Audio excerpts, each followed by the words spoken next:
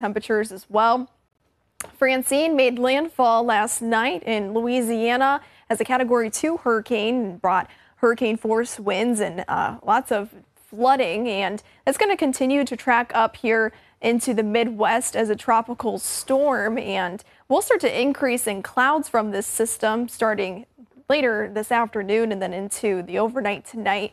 But all of its remnants really do stay south of us, and we're really hoping to see some rain as a lot of the area of Ohio, most of the state is in a drought right now. Exceptional drought for the southeastern portions and northwestern Ohio, and a moderate drought even for us, seeing abnormally dry grounds and even a moderate drought here for parts of Columbiana County. And don't really expect this to change much. We get a new update later this morning, but we've been dry for the past several days. We'll continue to be dry here as we go throughout the rest of this week and into next week.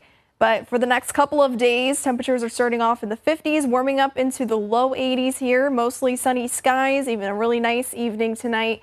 Temperatures falling in the low 70s. Start to pick up in clouds, though, later today and into the overnight, partly cloudy. Tomorrow morning, starting those temperatures off in the mid to upper 50s, and throughout the day, seeing lots of sunshine tomorrow, too, in the low 80s. For football, looking great. Kickoff time in the upper 70s, and then even as the night goes on, temperatures stay comfortable in the upper 60s. So 78 degrees for that kickoff time, starting partly sunny, then those scattered clouds throughout the night. For today, though, we'll have a high temperature of 84 degrees, mostly sunny, winds coming out of the southeast, 5 to 10 miles per hour, 57 overnight tonight, scattered clouds.